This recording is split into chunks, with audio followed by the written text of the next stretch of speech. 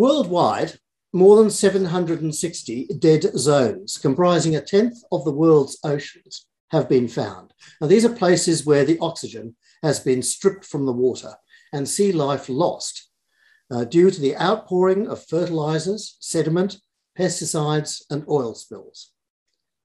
Half of the world's greatest living organism, the Great Barrier Reef of Australia, was lost in the last 30 years, and 93% of the remainder has suffered dire effects from human chemical insights. And that includes the CO2 that is causing climate warming, nutrients, pesticides, and sediment in runoff.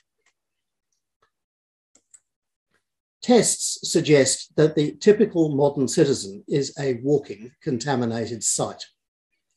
The US Centers for Disease Control, for example, conducts a regular survey of 212 industrial chemicals of concern in a sample of about 2,000 Americans. It finds flame retardants in the blood of almost every person it examines.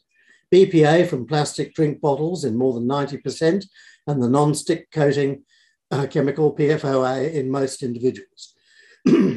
We are all being poisoned by the polluted air we breathe, whether outdoors, indoors, or in our cars. Pardon me. The Environmental Working Group in independent tests found 414 industrial toxins in the blood of people, ranging in age from newborn to grandparents.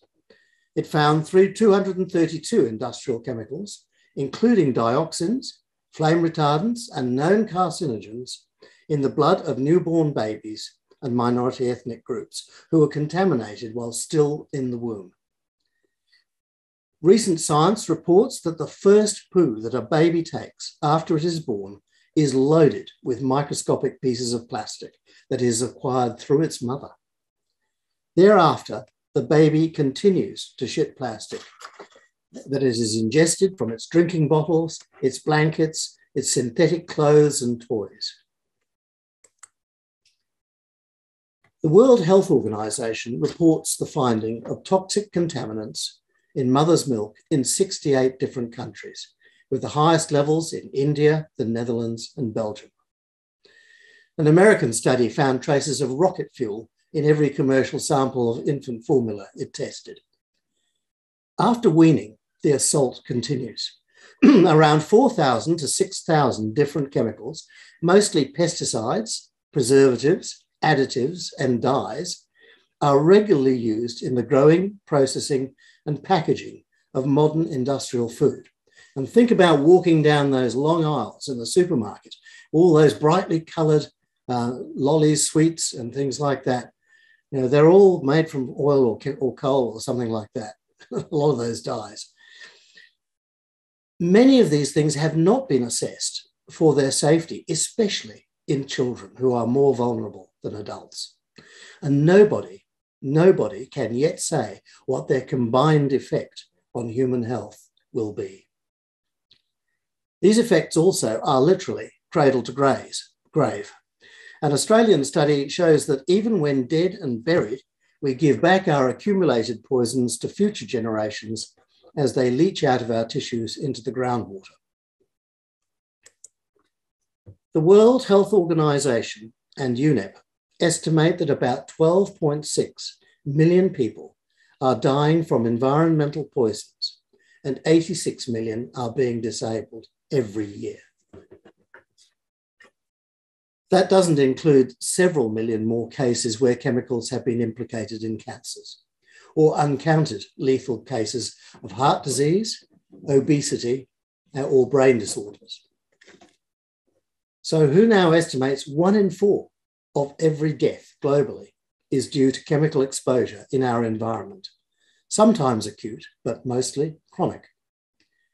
This far exceeds the annual death tolls from malaria, car crashes, and HIV/AIDS. It is the worst case of mass homicide in human history. It is twice as bad as the death toll in World War II.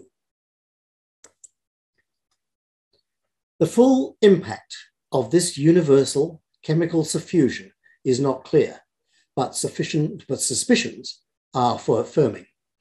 Medical science is reporting unexplained increases in previously unknown or once rare conditions whose modern upsurge is increasingly being linked by researchers to rising rates of multiple chemical exposure across the entire population. Such conditions include many forms of cancer, diabetes, obesity, child development disorders, reproductive disorders, brain and nervous diseases, multiple chemical sensitivities, chronic fatigue syndrome, heart disease.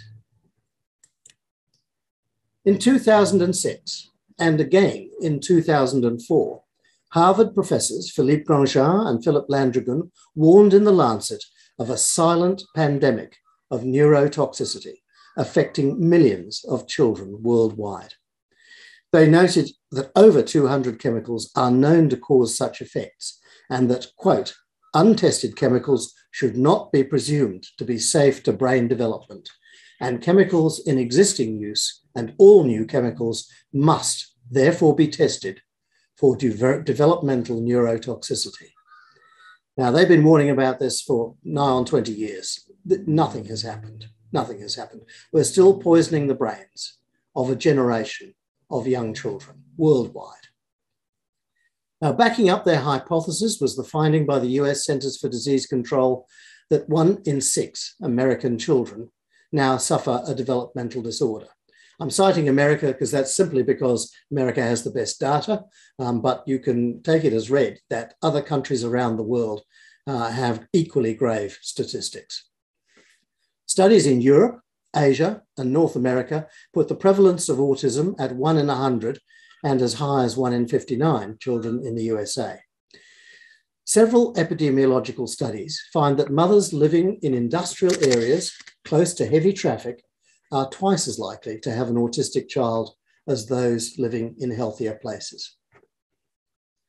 In a recent report on endocrine disrupting chemicals, the World Health Organization and UNEP warned that reproductive and other hormonal disorders are on the rise globally, that man-made substances are implicated by more and more laboratory studies, and the scale of the problem is probably underestimated.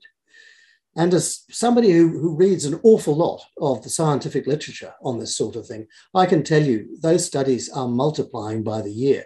There are tens of thousands of studies now linking man-made chemicals with various health conditions.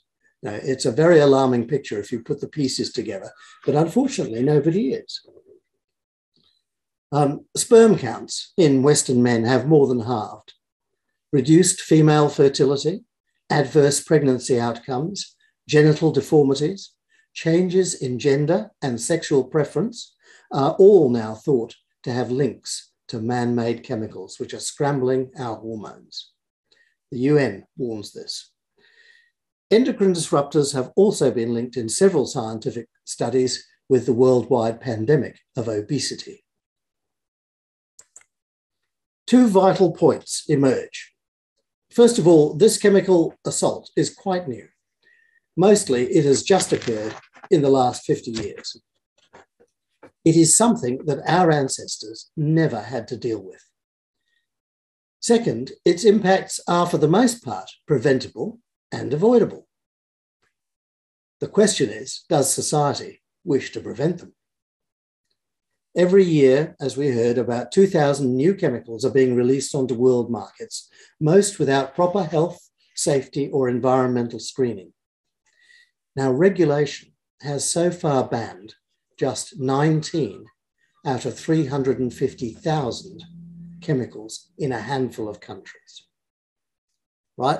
At that rate of progress, it's going to take us 1/3 of a million years, which is longer than the entire existence of Homo sapiens, to process all the chemicals that we're producing at the moment. Clearly, national regulation holds few answers to what is now an out-of-control global problem. Furthermore, the chemical industry is relocating out of the developed world, where it is generally quite well regulated and observes some ethical standards, and into developing countries, mainly in Asia, where it is largely beyond the reach of the law. and I might add where officialdom is readily corrupted. However, its toxic emissions are returning to citizens in well-regulated countries, in wind, water, food, wildlife, consumer goods, industrial products, and people. So even if you've got really good laws, they don't protect you, not from this flood of toxins, which is on the wind and in trade and things like that.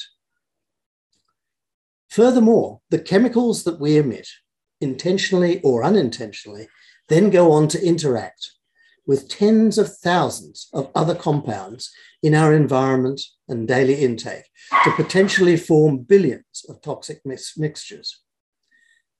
The effects of these mixtures are very poorly understood at the moment. Science is really only just starting out to understand what happens when you hit somebody with 10,000 different substances. And these mixtures cannot be controlled by regulation.